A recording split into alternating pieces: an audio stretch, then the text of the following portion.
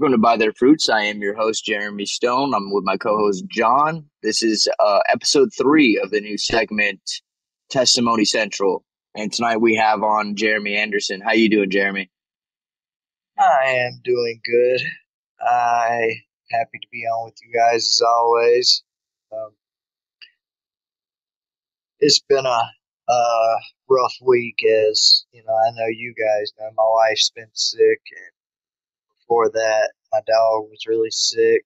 But the Lord somehow performed a miracle and saved him without surgery. But my wife still Wow. has the stomach virus, so other Uh, she didn't have, like, they did the blood work and they did a CAT scan, and there was nothing on there except for elevated blood count that was consistent with an infection, viral infection. So that's the only thing they could know for sure it was, or the thing that it looked like the most. right. So they gave her Well, fluids, medicine for the nausea. I think the thing that helped the most was um, everyone praying for him. of course. Yeah, she doing a little better. No, but No, um, she just needs a little she's water. She'll be all right. she's asleep right now, so she's been sleeping most of the day. I will say this: it could be exhaustion because um, my son had friends over. My dog got sick, and so my wife was the one that had to take him to the vet, and I had to stay here with the boys. And she was there for way over 24 hours. Wow. So, she didn't sleep during that time. So she could have been, it could be exhaustion that caused her immune system to get low. But she's sleeping right now. So, Well, before we get into your testimony of how you came to Christ, do you want to lead us in prayer? sure, sure. Okay. We'll do Absolutely. it. Absolutely. Dear Heavenly Father, I come to you now. Thank you so very much for your blessing. I thank you for allowing me to be on with my brothers tonight. And I thank you that you have promised us so many things in your word if we will but follow you. You give us clear instructions on how to live, how to follow Christ. And if we do those things, it is not a promise that our life won't be hard or that we won't go through trials and tribulations. In fact, it's the opposite. It's a promise that we will. But it's also a promise that as we go through those things, we won't go through them alone, that you will be with us. You will give us the strength to go through.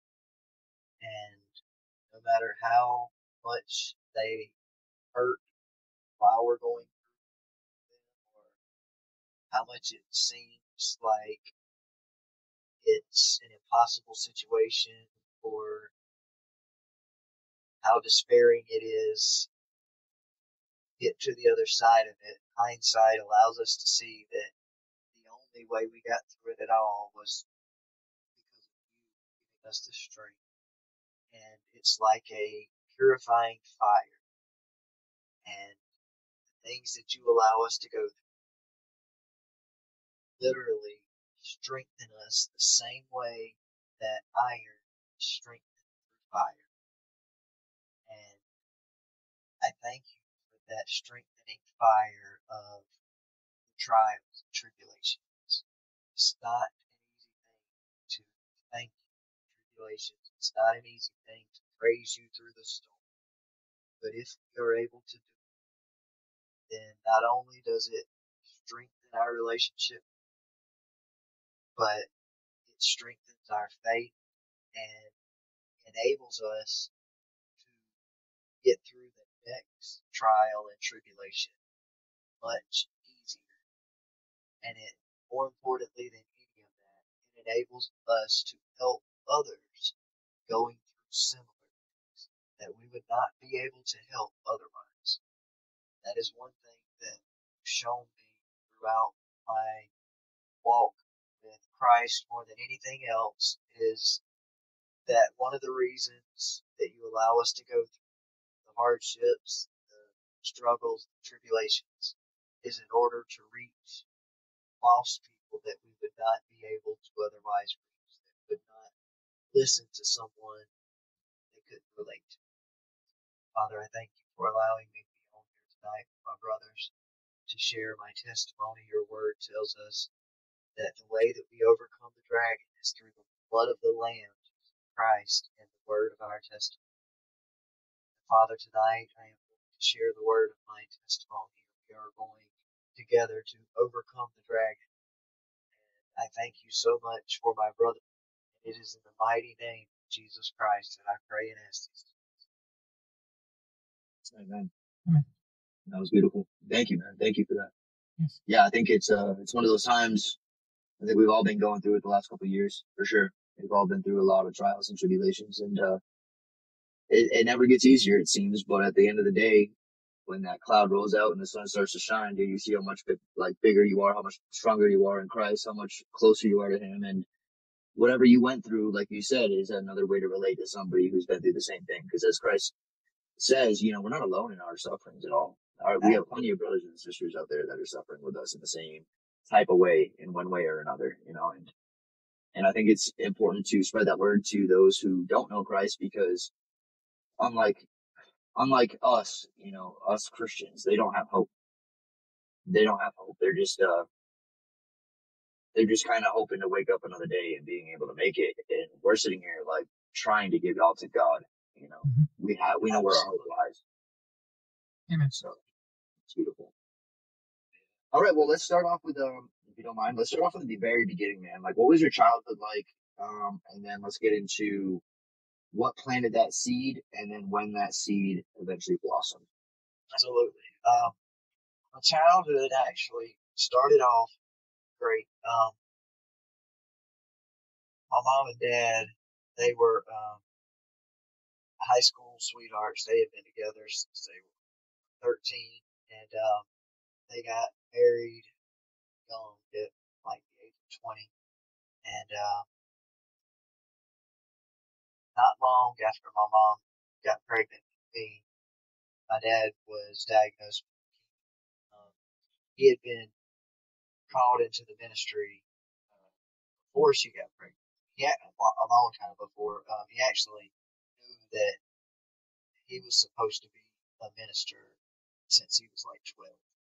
Um, and he surrendered to that call not long before they got married. He was going to college. My mom was going to college. And he ended up dropping out because of wanting to, or not wanting, but knowing that he was supposed to be in the ministry and he was going to college for something different. And not long after that, before he enrolled in seminary, but before he was able to even get started, um, first my mom got pregnant with me, and then like a month later, he was diagnosed with leukemia. And because of the chemo, um, if she would not have gotten pregnant with me when she did, then it would have been impossible. Um, this was the 80s, and cancer treatment then was nothing like it is now. The mortality rate was very low or very high. I don't. The death rate was a lot higher, and you had a lot better chance of dying. And anyway, he started chemo, but my mom had me in '84. Um, they had been married for a year or two whenever she had me, and not long after he was diagnosed, he got a job at the railroad, which hindsight you could see that all of this was God. Because he had left college, and back then you didn't make near as much as you do now at certain jobs. My mom had gone to school to be a phlebotomist, and so she was basically a little higher than a lab technician. She drew blood a hospital and then a doctor's office. But because of his sickness, he wasn't able to go to seminary and do what a lot of people, most people do.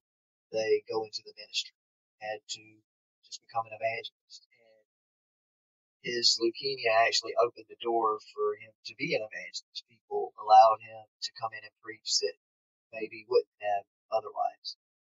And he preached for like 4 years, almost 4 years, because he had, from the time he was diagnosed to the time he passed away, wasn't quite 4 years. And I was a little over 3 years old when he died, and my mom was. I see John's message. Yeah, I didn't mean to interrupt you. No, you're fine. The moment you started talking, we've had problems with Zoom all night. Yeah, I don't want to say it's spiritual warfare. It seems like it. But all of a sudden my microphone defaulted to my webcam, and then Zoom was just like loading, like it was glitching really badly. And so I made Jeremy Stone the host in case it glitches out completely and I can't do anything. He can end the recording and it can keep recording even though I won't be here, because if I leave the meeting, I should be able to do it now as not the host, but I don't want to screw anything up. Because as both Jeremy's can attest, we had problems even logging into the Zoom just straight from the link. It was crazy. Yeah, so like, we had to start several meetings before we were able to get started. But I know just we're recording on my end still, so we're good. So yeah, mine too. I know last time, I don't know what it had me as far as whether Zoom had me as a host or a guest, but I know that I was the last one to leave, and I was the one who actually ended the recording after everyone else had left. But I don't use Zoom unless I'm on here with y'all, so I don't really know as much. On the video part, anyway, I'll edit all of this out. And if you want me to send you the audio from the video that I edit, I can. It doesn't, however you. But in any case, my dad preached as an evangelist until literally a few days before he died. They were having to help him up to the pulpit to preach. He couldn't walk up there on his own. We had an episode. I was on here with you guys a while back, and it was supposed to be an end times episode. It ended up being like a spiritual experience episode, and I didn't tell about this because I told about the first evil, like demonic experience I had, but the first spiritual experience I ever encountered was a week before my dad died. He was at home. Hospice was there. He had a nurse that was there all day, and she stayed at the house, slept at the house, and everything. And they thought he was going to die that day. But the only reason I believe in out of body experiences is because the one person in this world that I know would not lie was my birth father. And like a week before he died, he had an out of body experience. And he would have died that day, most likely, if the nurse wouldn't have finally given him something to bring his blood pressure back up. He was literally begging them not to because he was not in any pain, and he was always in agony, even when they were giving him morphine. But when he was having this experience, he was able to see himself laying on the couch with all the machines and the IV, everything. You could see his body, you could see everybody else, and my mom, my grandma, everybody thought he was just out of his head because he was so close to death. But he was able to prove to them that what was happening to him was real and he was out of his body. There were people coming to the house constantly because he was about to die. And So, there were family and friends coming all the time, and we lived not far from where I live now. And we lived down the end of a very long dirt road. And he was able to tell them not only everybody was coming down the driveway to come to the house as they were coming before they got in the very back of the house where there are no windows or any way for him to see, but he also was able to tell them what they were wearing when they got out of the car, what they were listening to on the radio in their cars, things that he could not have known unless he was able to go where they were and see. And, growing up Southern Baptist, my dad, before this had happened, he didn't believe in experiences like this. My mom didn't believe in experiences like this. They were the definition of sensations.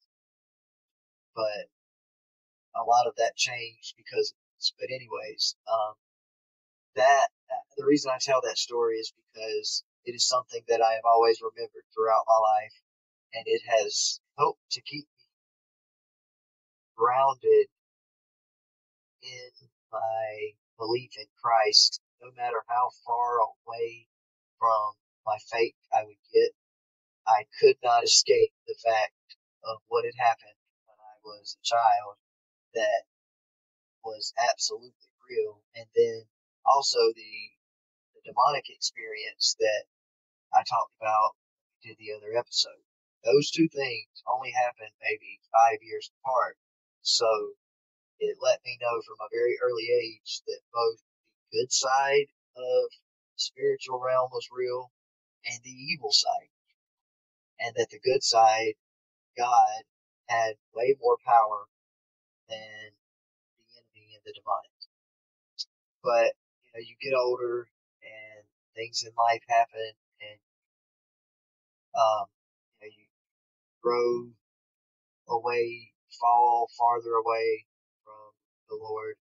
My dad died like a week after that experience, and my mom eventually married my stepdad about a year and a half later, and he had or they had children. I had other brothers and sisters that were half brothers and one sister.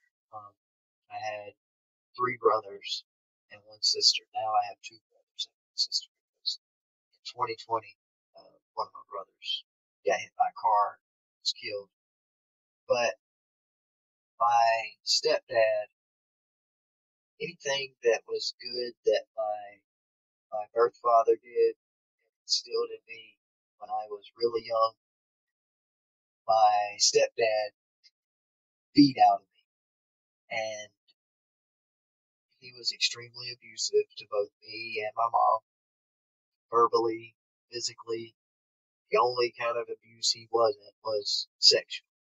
Um, I don't hold anything against him. I love him. He's Christian now, and we've got as much of a relationship as we can have. My mom and him ended up divorcing when I was a teenager, and that left her as a single mom with all of these kids to raise, with him only seeing us on the weekends and eventually only seeing uh, my brothers and sister because I wasn't his. And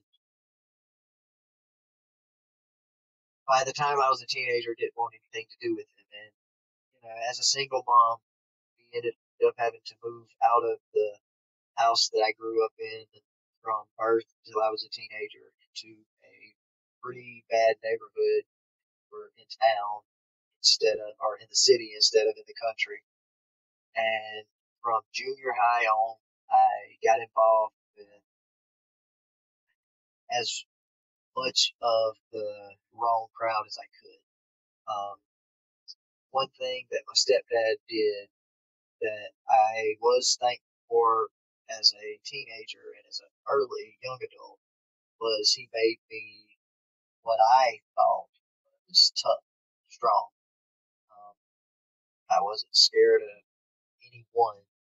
I was scared of a lot of things, but I wasn't scared of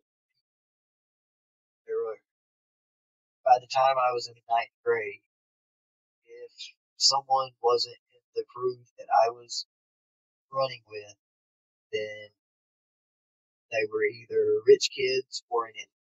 Um, by the time I was in ninth grade, I was extremely involved in gangs.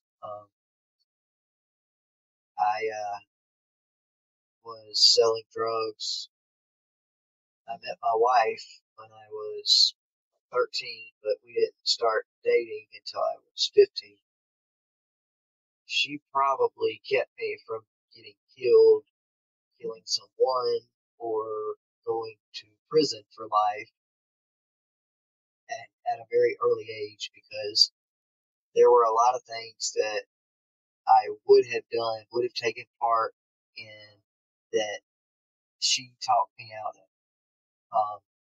But I was still running with gangs constantly. And so at 15, I got arrested for the first time. Um, Even though I was a juvenile, I had run away from home with other gang members living in Myrtle Beach, broke in a house. We weren't like trying to rob people. We were living in this vacation home for somebody's that they weren't living in. I mean, they weren't there because it was a vacation home and it was winter. But somebody saw us, apparently a neighbor or somebody, and called the police after we had been there for a few weeks. Cops came in, and so my very first arrest was for first degree burglary. Um, and even though I was juvenile, I was in a gang, so that was a strike against me with any judge I was to go in front. Um, and so, even though it was my very first charge, I was sent to prison, juvenile prison, where I experienced a lot of bad things. I've been to jail many times as an adult. Thank the Lord I've never been to prison as an adult, but I know a lot of people who have been to prison as an adult who also went to prison as a juvenile. Some the same time period I did, and others the same place I was in. And every last one of them will attest to you that the juvenile prison is extremely worse than the adult. Um, the adult prison has a lot more privileges, and the juvenile prison, at least in the state I live in, is a lot more dangerous. Uh, First of all, you have the it's full of hormone flaring juvenile guys, most of which are hardened criminals, though they're teenagers. Some of them are in there for murder, some of them for rape. I mean, juvenile prison is very bad, and I never, ever wanted to go back when I finally got out. And I was in there for, I want to say, 6 months before my sentence was, like, I was let out and sent to a different facility. It was actually a rehab type facility. And I stayed there for 30 days, but it was like a resort compared to the prison. But you would think that I would have learned my lesson, never wanting to go back. But I actually came out of juvenile prison a lot more hardened than I was when I went in. And I'll say this, there needs to be at least prison reform where kids are concerned. But there needs to be reform in pretty much every area of life, because the answer is Jesus, not all of these other things. I mean, the powers that should be have made the world to where people are, no matter what walk of life they come from, they are influenced by evil everywhere they turn. It doesn't matter how much money they have. I know more rich kids that have been to prison than I do people on the street like that.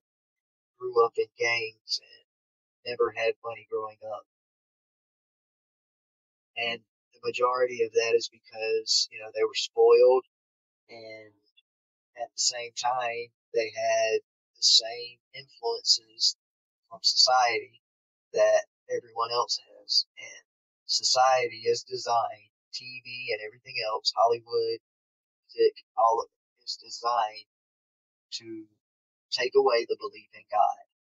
Take God out of the equation, take His Word out of the equation, then what you are left with is people who are being raised up the opposite of the way they should go, no matter how much they have in this life, how many opportunities they have.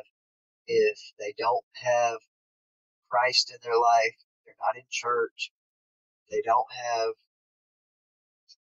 someone who cares enough about them to tell them the truth and share Christ with them, then they're pretty much doomed. And I don't think that, as far as I'm concerned, that the reason that I ended up where I was at was because, we were poor. That may have had some part to play in it, but I've just seen too many people that are millionaires that went to prison as kids and are in prison to this day. Some of them for life, for murder. Um, it's just, you guys know, it's the society we live in, the world, the whole world. Can I ask you a question real quick, Jimmy? I pretty much probably will ask every single person when we discuss testimonies. Even though you grew up knowing of the gospel, okay, do you still, like, the way I believe it is like, biblically, none of us seek after the gospel in and of ourselves, right? Like, we don't, like, search it out, the way it, to test it, because we have the incapability of doing so fully, of kind of weight, of the truth of God and the truth of the gospel in and of itself. It's a revealed mystery to us by the Holy Spirit. Right. So,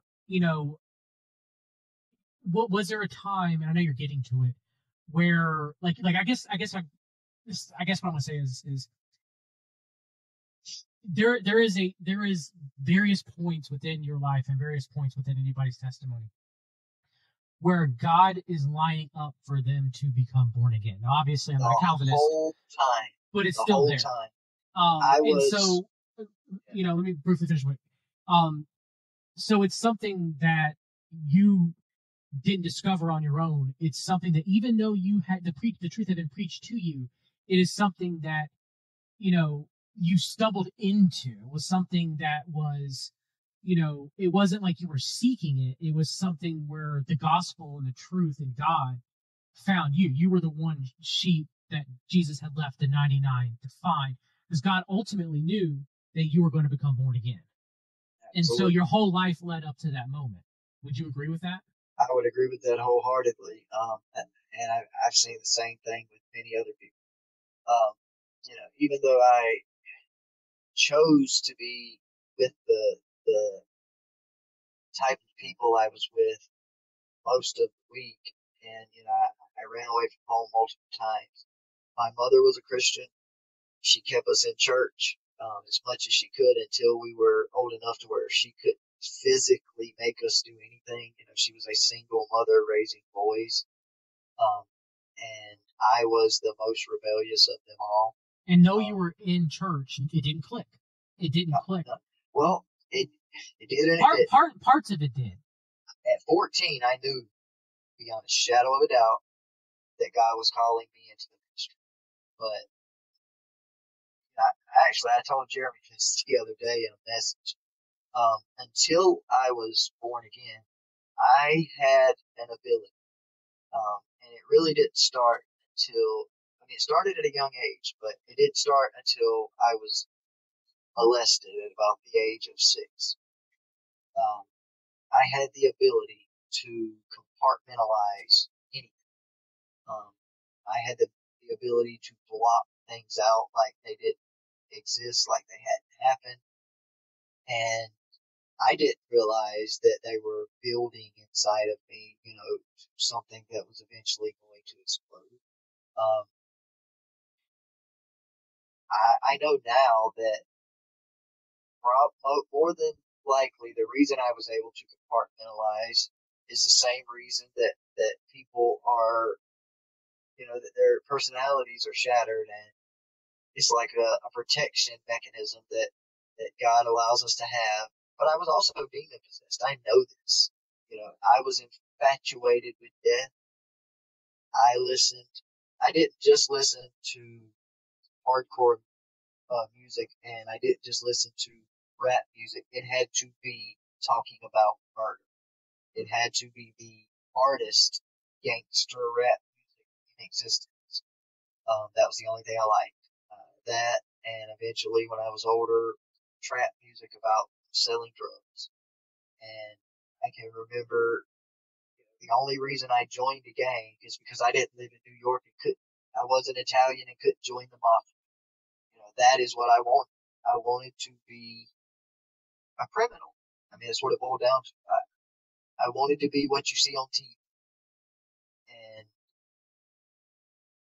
I knew it was real life, but I aspired to be the person that everybody either looked up to or, and because of that, it almost got me killed numerous times because there were many, many people who felt the same way I did, and that's just the way that lifestyle is.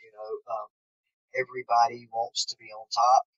Everybody thinks that they are more dangerous than the other person. And the key thing is everybody thinks that if they have a gun, they are invincible. Doesn't matter how many of their friends they've seen get blown away with the gun. They had a gun at the same time and were shooting right back. Doesn't matter. If they have a gun, they think at that time they're invincible. And I think a lot of it has to do with when we're young, we don't think about our mortality. We don't think about how quickly life can end. Yeah. And you take that and you add the culture of the 90s, and we had a white person, and I'm not trying to make this about race in any way, but as a white person in a predominantly black neighborhood, I felt I had something to prove to be accepted. It was like I had to be the crazy white boy or they weren't going to accept me. You know what I mean? Like, they didn't accept white people as it was. It wasn't 2024. It was, 1998, 1999. And I'm not saying that there weren't any friendships between black people and white people, but in the gang culture, especially a predominantly all black gang like the one I was in, I mean, it's called the Black Gangster Disciples. Um, there are very few white people that are even allowed to hang out with that crowd, much less do the things necessary that I can't even talk about without this having to be a video that goes on a different platform. Um, there are things that has to be done in order to join pretty much every gang in existence, regardless of the race or the gang or the city that it's in or the sect of the gang. There are things that has to be done that most people know what they are, but can't go into detail about them. And even before I joined a gang, I felt like I had something. Um, and that goes back to my stepdad. Like, he told me I was weak, growing up from the time I was a child to a teenager until I proved to him that I wasn't weak. I was told on a daily basis how weak I was. And it had a lot to do with the personality that was formed in me. And I know I've taken a long time to, talk about that aspect of it, but there's a reason for that. And if you'll bear with me and listen, you'll understand why. The enemy was molding me into someone that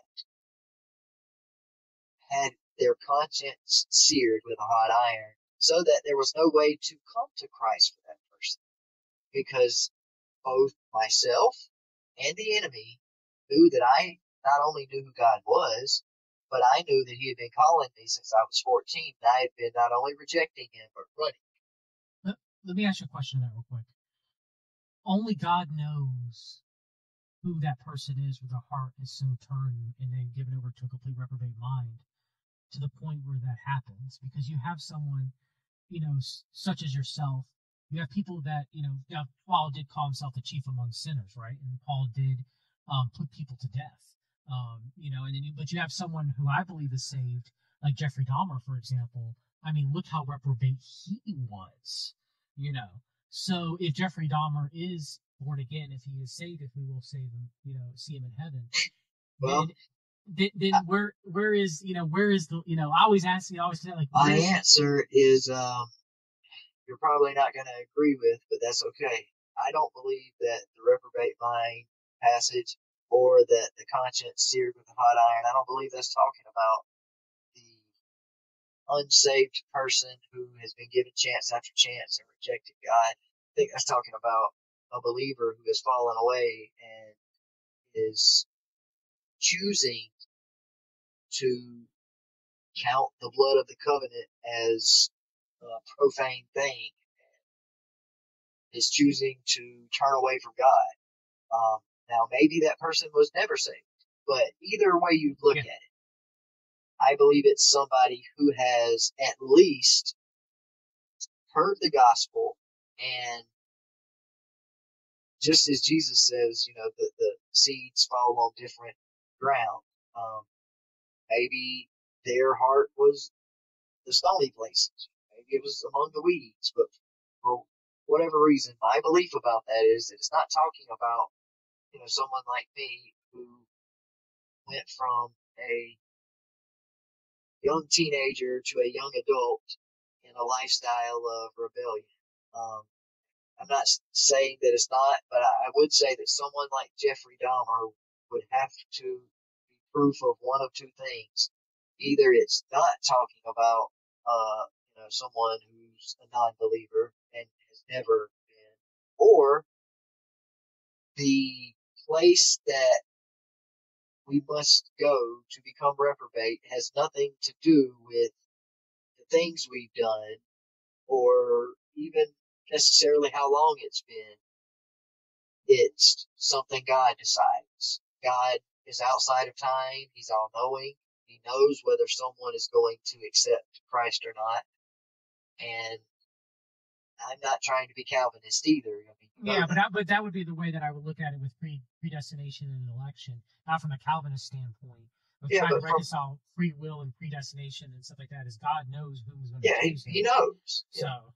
So I would assume it'd be a person who, no matter the circumstance, would not choose God. I will say this, though. We don't know. Right. And so for you to live your life, you don't even have to be doing the things I was doing.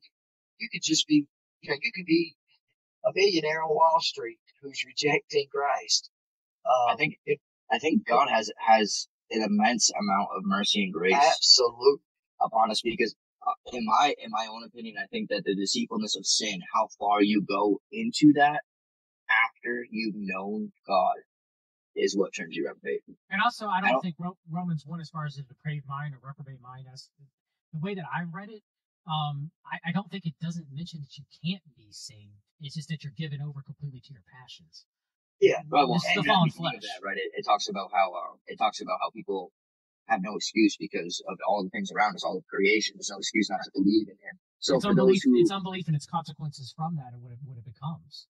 It was really. It almost seems like those who believe, like who have it upon their heart that there is a God, but ignore that and just live a life of sin and say, I don't want God. Like, James says, there, but eventually, if you continue in that path, God knows whether you're going to choose Him or not, like you guys are saying.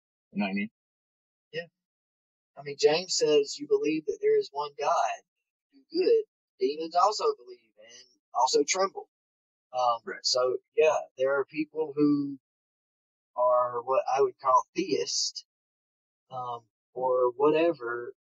Right. I would They're say like, I'm this. living my life. I believe there is a God or My a my higher brother's being. one. Yeah. He believes that God's not going to send him to hell because he's a good person. I mean, he's a full blown drug addict, but he's a good person. Um, I, anyways, he just he doesn't believe that Jesus has anything to do with it, except for believing that. Which is the unbelief in the consequences, right? If he has not his faith in Jesus, if he's not born again, that leads to unbelief in its consequences, which is Romans 1, right? Absolutely, yeah. But really, what I was talking about was that a different scripture. I was at a point to where, I mean, I know I said reprobate mind, but I was kind of putting the two together. I was to the point to where looking back, I see that not as a teenager, but at the point before I got saved, and I haven't gotten there yet, but I believe that I was to the point where I was almost to the point of having my conscience seared with a hot iron, and there not being any chances left. And So do you, in your humble opinion, do you think that that's something that can be recognized? Well, I don't know, but do. I do know this can be recognized. I knew that one of two things was going to happen that night. Either I was taking my life, or something had to give, and it just so happened that something was Jesus. And the change he made in me is a change that sometimes is extremely painful, and I well, I have found myself longing for that ability to block things out, and then almost immediately repenting. You know what I mean? Um, I kind of talked to you about that earlier this week. Um, I was in a place to where I was hurting extremely bad. A lot of people won't understand it. I probably won't go fully into it, but um, This ain't a side note, but at the same time, it's like, for example, those who like know God, and then somebody they're close to, like say their mom, dad, grandma, whatever it might be. Bar Ehrman, for example, right? He grew up knowing God, yeah, absolutely. dying, and because he was praying that God would save his grandmother, like keep her alive, and he didn't. He just full blown rejected God after that. Kanye West, God didn't answer me. Example. Yeah. God, Jesus didn't answer me, so I no longer believe it. I would say in those people, they were never Bart I agree. or I Kanye agree. West were never. It was the same with me. And I guess one day, we're gonna do our testimonies again, Jeremy Stone, and I actually want Jeremy Anderson to be there for us when we do it. But Sure. I myself grew up, in the church. I grew up in the faith, and I thought that I believed. I earnestly did in some points of my childhood, but looking back now, and knowing what it truly is to be born again, and I did not. I looked at some of my writings through LiveJournal, as cringy as they are, when I was 18 or 19, or a little bit, and it was mixed in leaven of New Age beliefs even there at the time. Even though I've had the gospel preached to me, properly by my father, by my grandfather, by my uncle, but I still, I remember telling my grandparents that God didn't exist because my dad died, and immediately regretting that afterwards when I was 18. So again, like it's a huge nuanced discussion about reprobation, a huge nuanced discussion about if you are truly to become born again.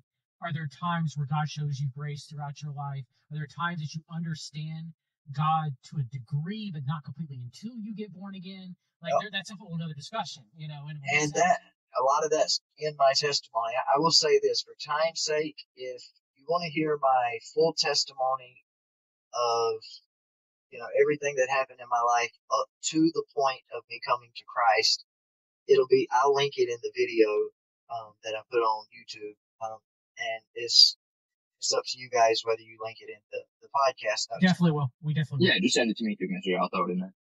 But for time's sake, I'll jump forward and say this. I had my time of street violence and street life as a teenager. then my wife got pregnant with my daughter, and we got married immediately. The fact that I was raised in the church and my love for her, and she never stopped going to church the whole time I was, you know, in prison as a juvenile, living in the streets, the things I was doing.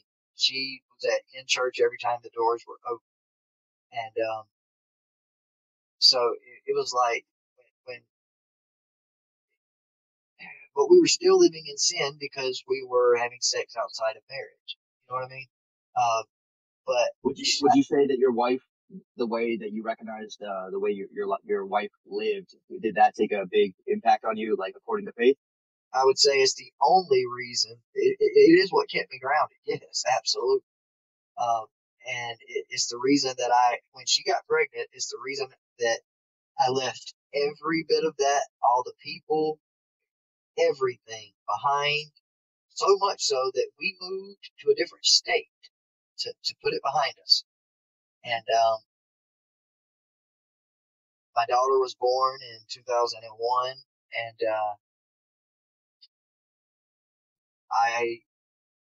we went to church. My son was born. My oldest son was born in 2003, and we went to church every time the doors were open. I worked all week. We went to church Sunday morning, Sunday night, Wednesday night, and my mom and the man who I call Dad, they got married a year before my wife and I. So he didn't come into my life until I was basically an adult. I was 17. That father figure that you've always wanted. Absolutely.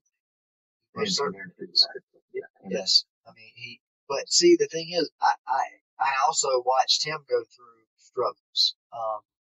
Right. This isn't a secret, so I'm not saying anything that the whole world doesn't know. Every church that pastors or has pastored knows this.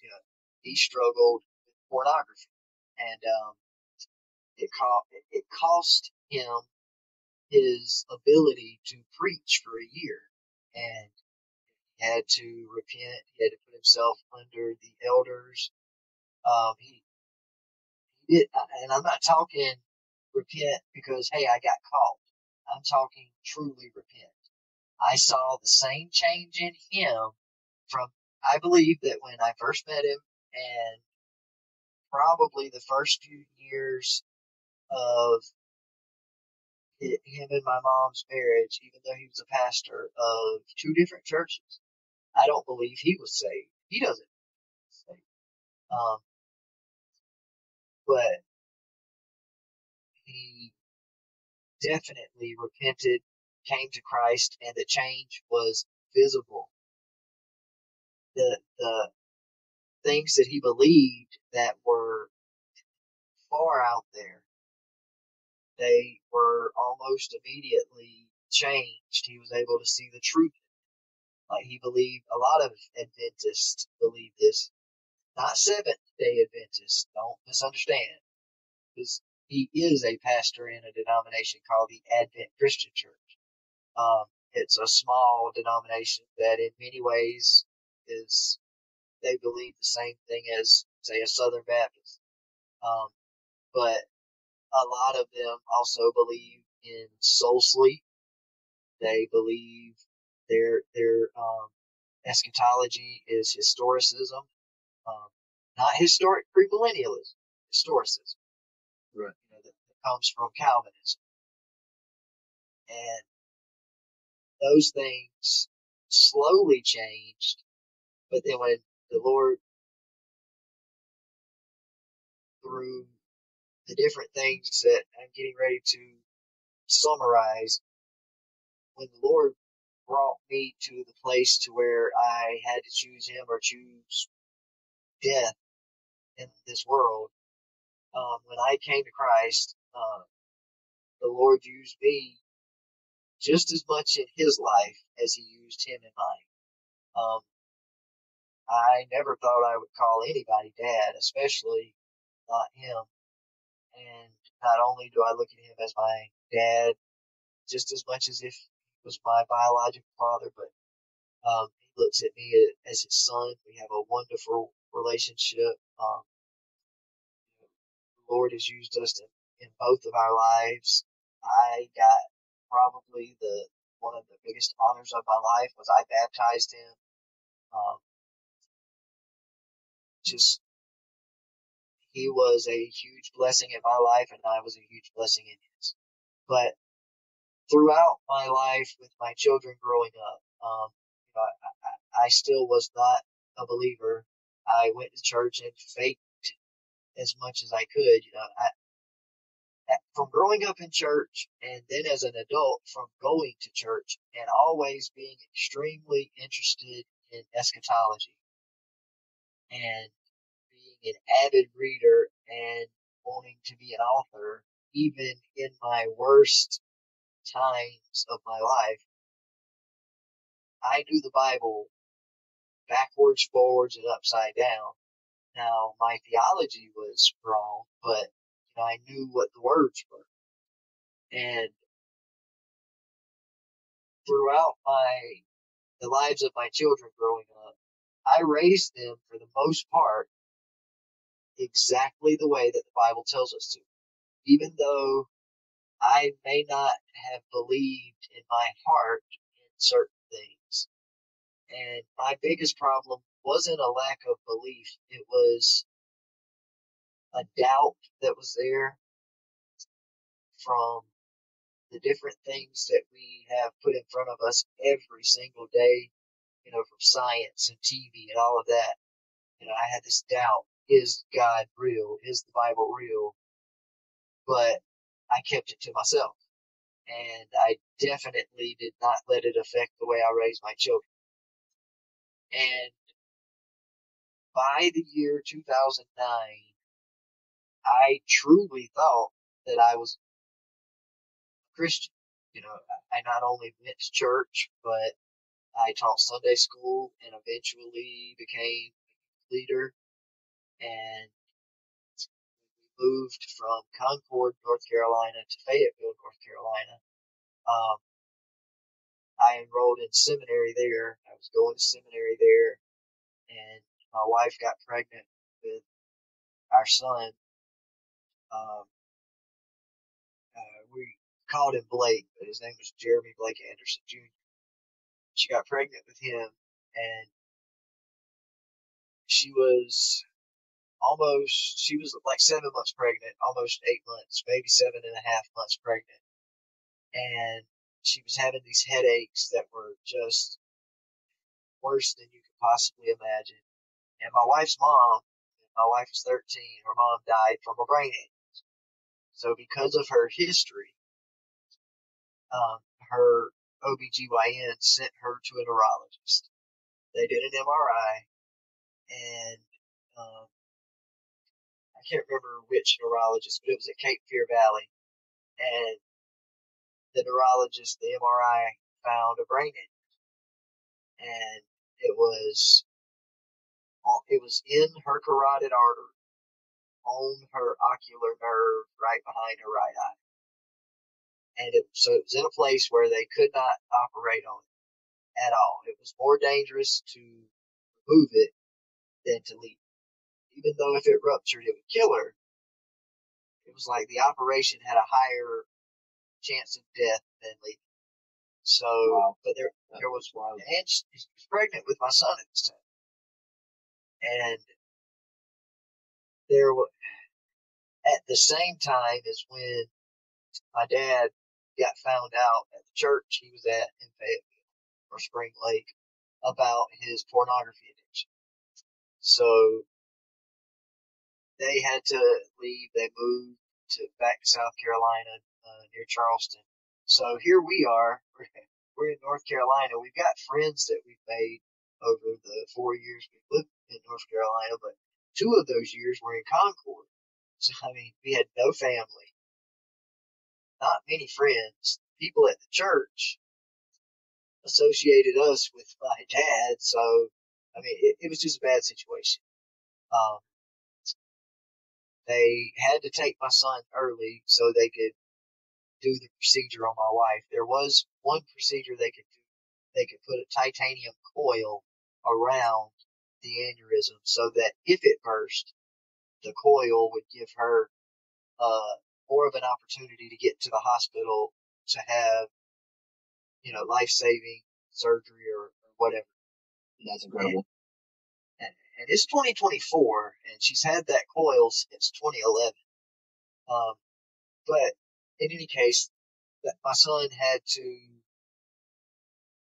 Are you guys still there? Yeah, can you hear me? Yeah, I can hear you. I just saw where it said I was the host. So, um, in any case, they had to take my son because of my wife's aneurysm. In order to do the procedure, they had to take him early. Um, he was in the NICU at Cape Fear Valley, but even though he was born at 7.5 months and he was only 4 pounds when he was born, they let him go from the hospital. He was out of the hospital before she was. She was in the hospital for a long time, longer than my son was. And long story short, when she got out, even though we were in a home that they were really good people. We probably will never have an opportunity like this again. It was a rent to own opportunity. We weren't under any kind of contract, but our rent every month was going towards owning the house. And we had to leave all of that behind and come back to the place that had nothing but bad and evil memories for both me and my wife. Like I said, my whole testimony will be linked in the description. There is so much that, for time's sake, I left out, but there was a lot that happened during our marriage, early years. I became addicted to opiates in my 20s, and I had a son outside of marriage from another woman, and my wife, the wonderful woman of God she is, his mother is a witch who not only doesn't believe in God, but she worships the gods, plural, of Wicca, and she does witchcraft to this day. Um, she's a full blown alcoholic. I pray for her constantly. I tried to witness to her. My wife has too. But in any case, my son, who my wife has every reason to resent, doesn't, and he calls her mom. And you know, they always have been closer than he and I have been, um, even though she's not his biological mother. I, even we've been married. Yeah, we've been married over 20 years, and honestly, I'm not just saying this to say it. I love her more with every day, and I love her more now than I did when we were children, and I thought I could never love her. You know what I mean? It's a stronger bond, but there's a reason for that. We moved back here to be around family because she had a brain aneurysm.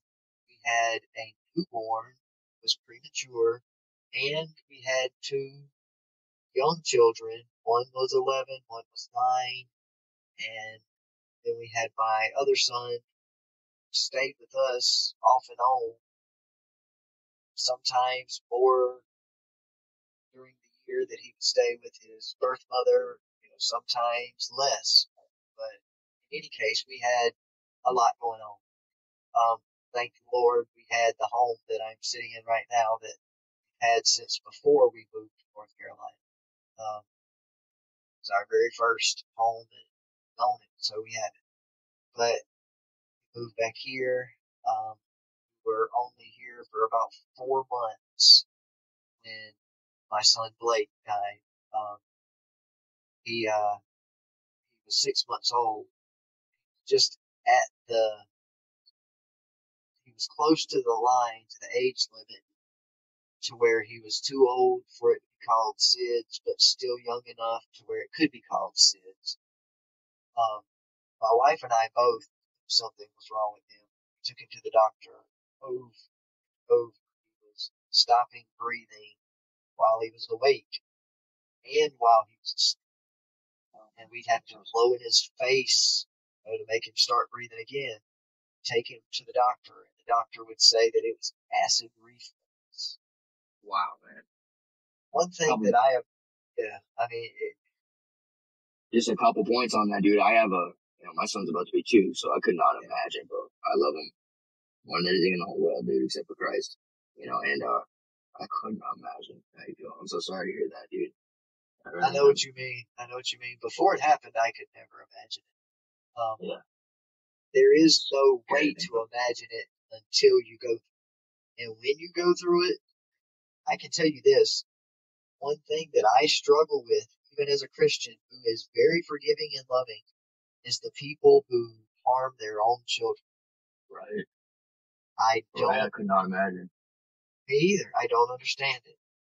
And I was like, my son right now, he's about to be 2, and at his age, my brother and I got the crap kicked out of us daily by my mom's boyfriend at the time. Oh, dude. And thrown down staircases, like locked in bedroom drawers, everything. And then I look at my own son, who's like the same age as I was when I was abused, and I just like, how could you possibly do that? Exactly. I know that some people, it turns them into their parents and they continue the cycle of abuse. But for me, it was like me, I was a little older than you guys. I was 4 and really 5 before my abuse started.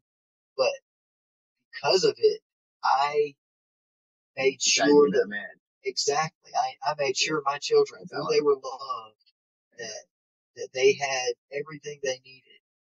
Dude, at the height of my drug addiction, because when my son died, all the pretending, that is how I know that I wasn't saved, because I didn't just get mad at God. I completely turned my back on him.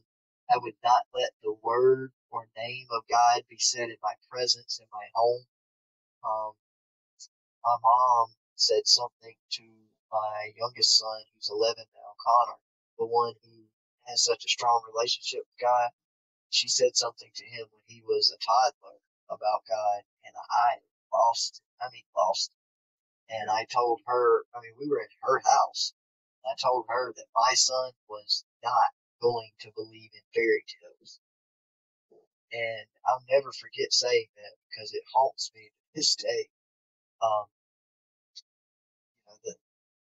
My wife, when my son died,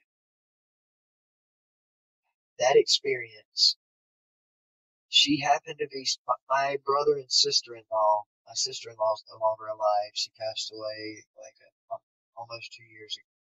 But she was alive then, and they lived a mile and a half down the road from us.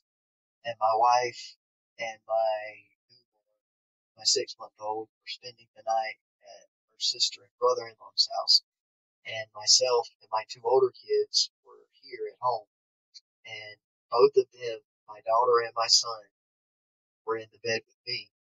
My daughter was 12 at the time, 11 or 12. My son, I think she turned 12 not long after back here. But my son was 2 years younger than her, so if she was 12, he'd have been 10. In any case, they were both fell asleep watching movies that night, and I'll never forget it. We were in the same, they were both in my bed with me, were asleep. And at about 3 a.m., I woke up to someone pounding on my front door. And I got up and went to the door. It was my brother-in-law. And he was freaking out so much that I'll never be able to forget the amount of fear and everything in him. And he told me what happened. And I was just in shock. But my wife, they wouldn't even let her ride the ambulance. She literally fell. She was running behind the ambulance and fell on her hands and knees in the road. Was there until her sister picked her up and took her to the car to follow the ambulance to the hospital. But she She woke up and he had stopped breathing in his sleep. She had just checked on him 30 minutes before, and he was fine. But after, between the time that she checked on him and the time that she woke up and found him not breathing in his bassinet beside the couch where she was sleeping, it was only 30 minutes. And anyways, I'll never forget, we took my son and my daughter, my two oldest kids, to my sister-in-law's house.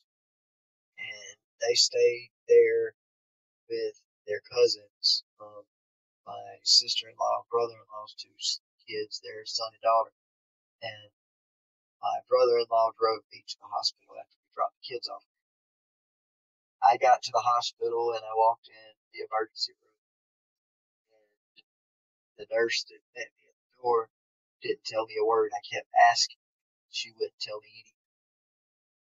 I get to the back, and these geniuses, oh, they made me so mad that night.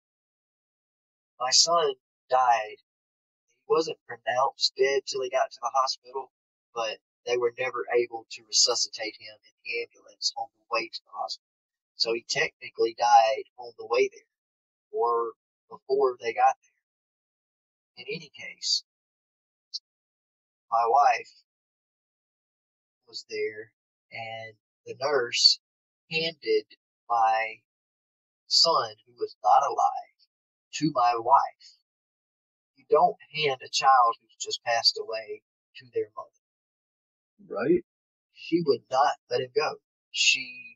When I got there to her, she was holding him. Natural reaction right there. And she had been holding him for at least 30 minutes when I got there. It took me an hour to get him away from me. And she kept saying, I'll never forget it. This is one of the things that hardened me. She kept saying, Jesus will bring my baby back. Jesus can bring my baby back. And bro, the image of my lifeless son haunts me to this day. Even though I've seen countless pictures of him alive, and I should have memories of him alive because of how traumatic the experience was of her having him and me having to beg and finally saying, baby, please just let me hold our son. And when I said that, it was like something clicked in her, and she trusted me enough to hand him to me. It's like she didn't believe that I would give him off to them, but I didn't hold him. I knew he wasn't. Bro, I can't describe it. It's hard to know. But sure, man. I'll never forget the way he looked. I'll never forget the way his body felt. She handed him to me. Even though I only had him in my arms for a matter of seconds, just long enough to take him from her and hand him to the closest person next to me. I didn't know if it was a doctor, a nurse. It ended up being a nurse, but I was so mad at those people for allowing her to hold him. Right. The cops were furious at those people for allowing her. And immediately, it was like instinct kicked in, and mourning was not an option because I had a wife who was falling apart, who I was worried I was going to lose, and I had two children that needed both of their parents. And so I didn't have time to mourn. All I had time to do was be strong and keep her from falling apart. But not long after they did all of that, we had to sit there and go through hours of interrogation by the police because of this world we live in.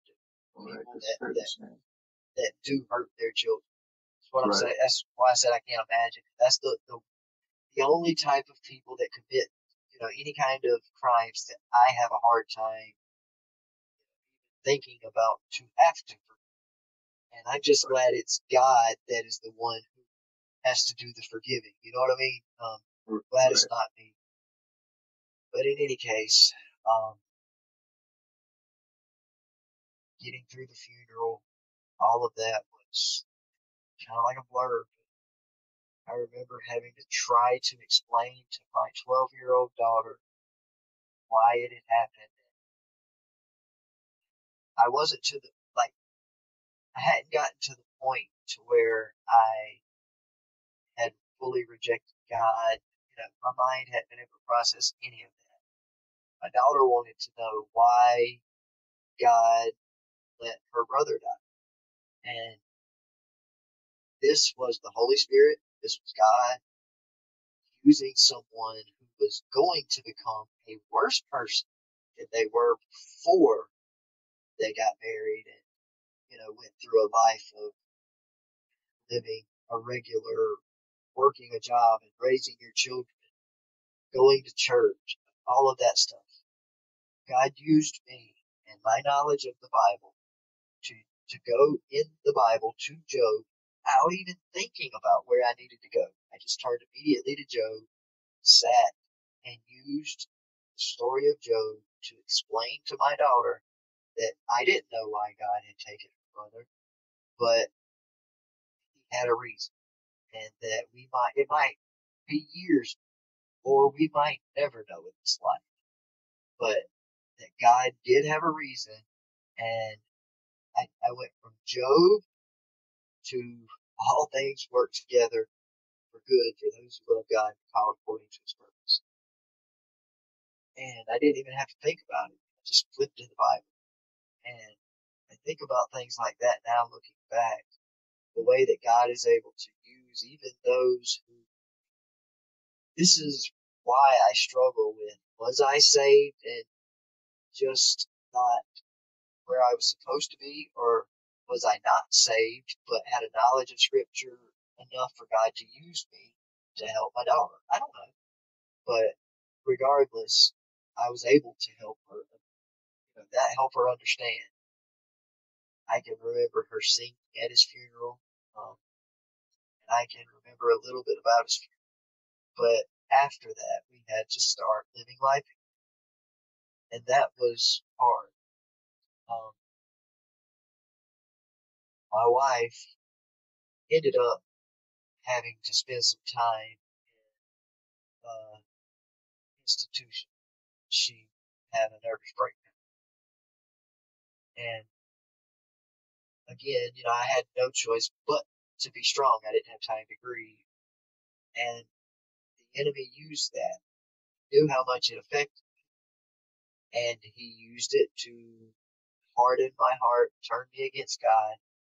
And my son died in 2012. He was born in 2011. He died in 2012. By 2013, I had gone completely back into street life. I had found, I didn't join a gang again. I didn't go into that part of street life. I still had to raise my children. But I became a drug dealer first, then a drug trafficker. I was someone who drove out of state to pick up large quantities of drugs, and went from someone who sold drugs to users to had enough drugs for drug dealers. And all this time, from 2013 to 2016, those 3 years, when I started this life of selling drugs again, going completely into the streets, turning my back on God, never going to church, not letting the name of God be said in my house, all kinds of things. When a lot of things happened between my son dying and hitting rock bottom. In 2013, not long after I had turned to selling drugs and back into a life of sin, full on sin. I was having affairs with other women. I was using my status. I was living like I was 20 years old again, and I was in my 30s. I was in my early 30s, and my brother. Well, he wasn't really my brother. He was my best friend. He was my best friend from the time we were small. But we had lost touch because I had moved out of state. Not long after I moved back in state, my real brother, baby brother, married his sister, and that allowed he and I to connect. And he was the person growing up always sold drugs, always. And by the time he was an adult in 2013, I was an adult. He had become someone who was big in the drug world. After my son died, I didn't have a job. From the time we moved here, December 2011 or either January 2012, to the time um, my son died, and even after that, I didn't have a job. I was looking for one, but I was working for a day labor because I didn't have a job. And my best friend comes and he's like, I know how to take care of your family, and I know how we can make more money than you've ever made. Come help me. I need somebody to help me turn this into a business. And I did. Well, before 2013 was over, he was dead. He was someone.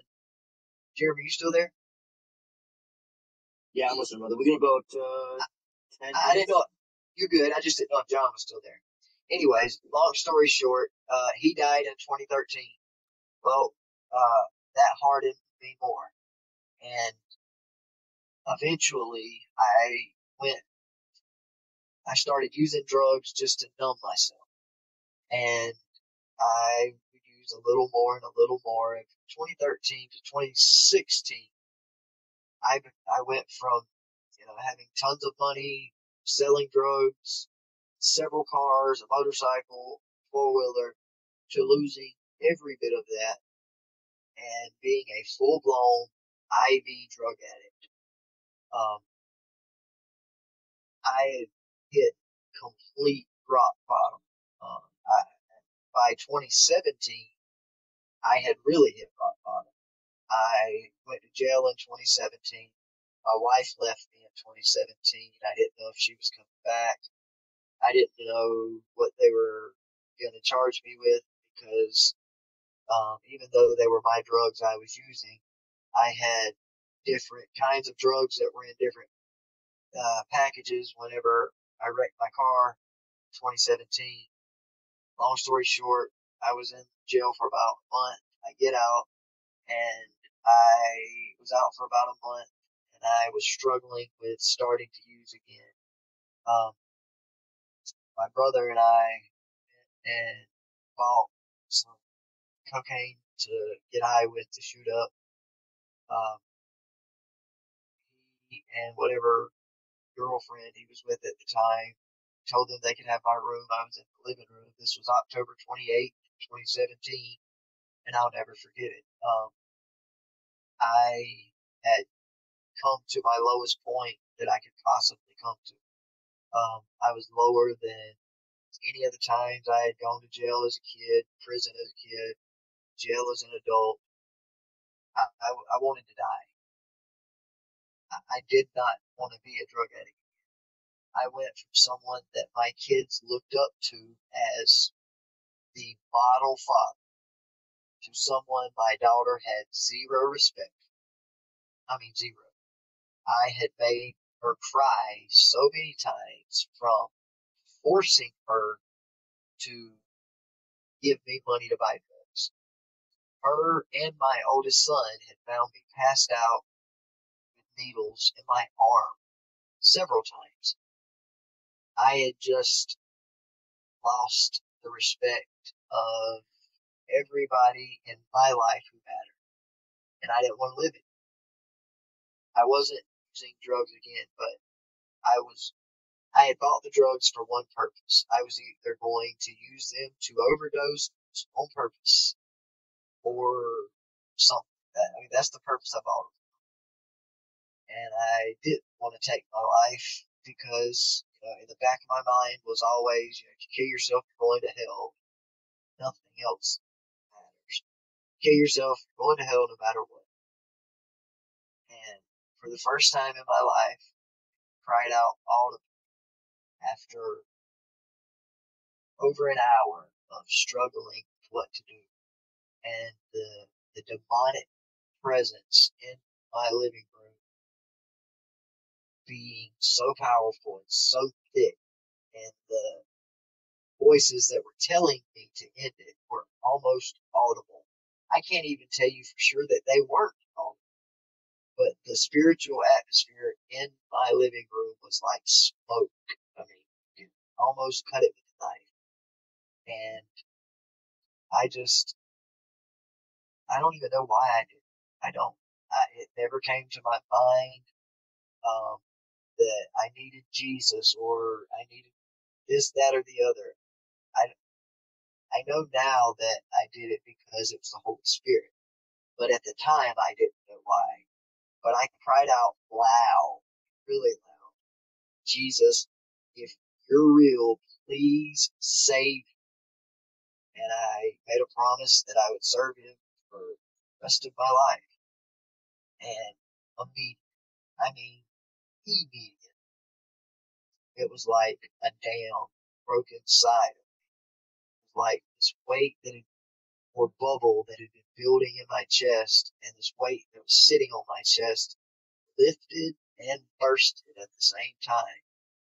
And I started crying, and it was the first time. It wasn't just the first time that I had cried since my son died. It was the first time I had cried since I was a young child. And I think that not crying was probably one of the things that made me such a hard-hearted, cold-hearted person that if you were my enemy, I didn't care if you lived or died. I didn't care who was the one that made it that way. But it was like all of that changed in an instant. And not only did I cry for the first time forever, but there was a change in me that was almost immediate. I had the worst mouth of anybody I knew. And all of a sudden, if my brother put a CD in or a song on, there was a movie playing or anything that was cursing, all of a sudden the F-bombs, the D word, the S word, they were bothering me. It's like, what in the world?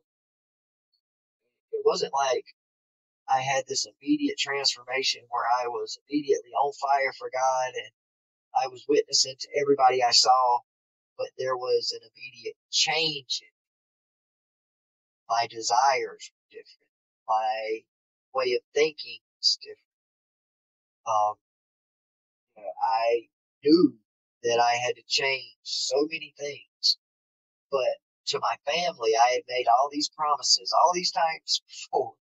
And so even though I had this true experience and I was truly a different person, it took a very long time for anybody in my family, my wife, my daughter, my son, anybody except for my youngest son, to believe that the change in me was real. I mean, even my mom, it just took a long time. But I remember it was like 4 or 5 months of them seeing a change that they had never seen, that I was sharing my testimony.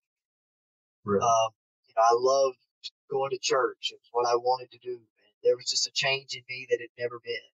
And God just made a new person. I was literally the definition of born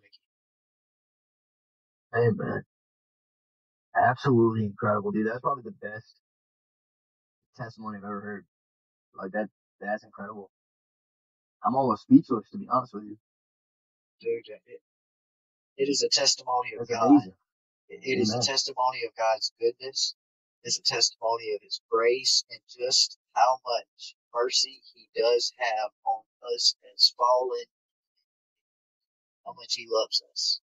That's why it bothers me so bad when people talk about things like replacement theology and call me this and a racist. Dude, I couldn't do anything but love people if I try. I mean, I've had people wrong me that in my past life, man, I would have drove to another state to hurt. And it's like, even if I try to hold a grudge, I can't.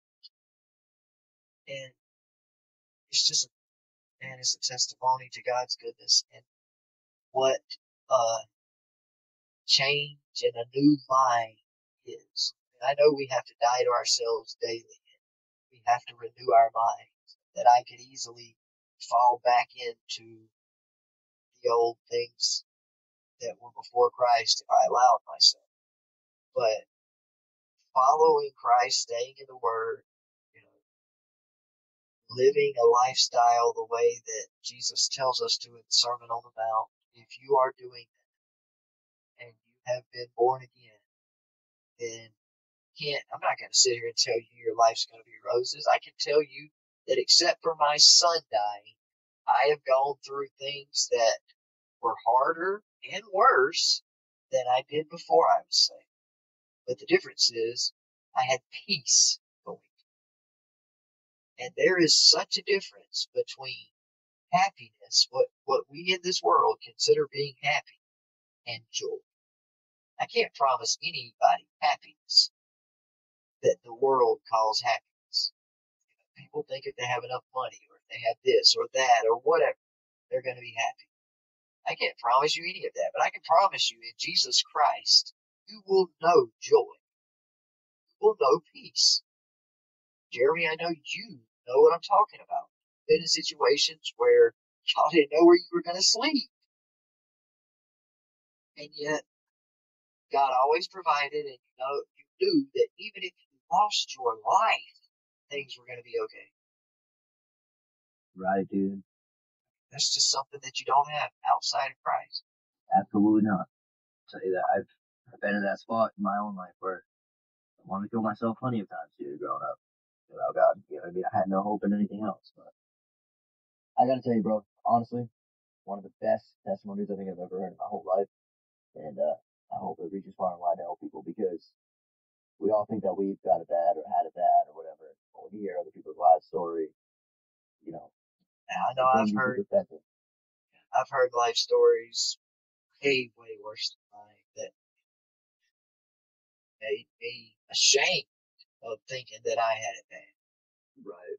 You know, because we're still human. So there's been times where I got in my flesh and looked back and thought, woe is me.